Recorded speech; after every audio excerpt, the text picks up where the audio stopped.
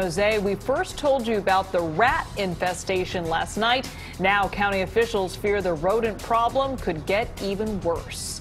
Good evening, I'm Elizabeth Cook. I'm Alan Martin. KPIX 5's Len Ramirez first broke this story. He's here with a follow-up report. And Len, those critters are pretty hard to miss behind you there. That's right. The rats are still here. In fact, if we can zoom in just a bit, we've been keeping an eye on a couple of them there. They appear to be hovering around some liquid there. So they've got apparently food, water, and shelter with all the debris field in the dumping area right next door. Now, concern is growing as well as the rat population. And people are also concerned about the apparent lack of accountability for the state agency which controls this property. Our cameras were rolling when this large rat came out of a debris pile on Caltrans property beneath an elevated section of the 280 freeway in downtown San Jose. The rat appeared to be badly injured or diseased as it shuffled around a homeless camp nearby. The fact that it came out in the daytime is an even bigger concern for Santa Clara County vector control officers.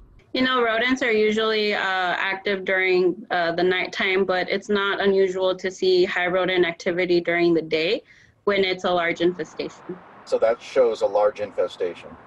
Yes.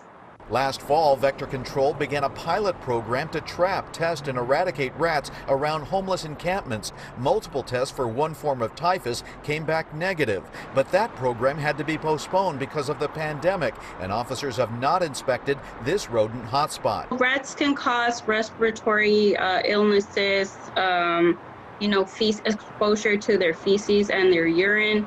Of course, there's also the diseases that lice and fleas that are attached to these rodents that they could carry and transmit to humans. Caltrans, which controls a property beneath the freeway, has not responded to repeated requests for comment. No response and no action is the reason why neighbors like Jim Salata have been organizing groups to clean up trash themselves around San Jose freeway ramps, trash that's been piling up apparently for years. What's wrong with it? Nobody's doing their job. Len, so is Vector Control planning to resume, get out there with its eradication program?